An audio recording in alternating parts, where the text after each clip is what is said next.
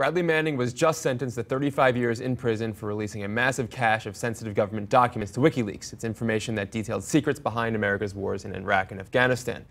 This minus 1,294 days for time already served.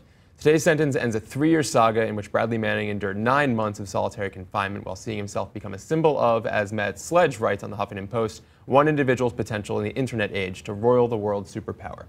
On July 30th, Manning was convicted of 19 counts. This includes 6 Espionage Act violations for what the U.S. Army calls the largest leak of classified information in U.S. history.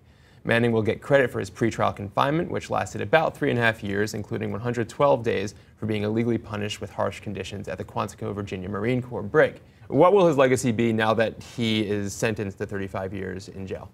I think his legacy is going to be a bit of a two-step. On the one hand, I think the Obama administration, there's a lot of stuff that was disclosed by WikiLeaks, everything from international trade to, to intelligence gathering operations. There's an awful lot of stuff out there that the administration didn't want out there. Some of which is pretty innocuous. Some of which, they sent the Department of Defense and the State Department into overdrive for a really long time, making sure that it didn't hurt anybody. And ultimately, nobody was hurt, which I think is actually a really important thing to remember about his legacy. He saw himself as a whistleblower for truth and justice, and I think it's particularly problematic that things like detainee treatment, we really haven't seen a whole lot of actual prosecutions for that. What we're seeing right now are people like Bradley Manning, who I think there are totally legitimate grounds to argue that he overstepped his bounds, that WikiLeaks, that these disclosures could have been handled in a better way.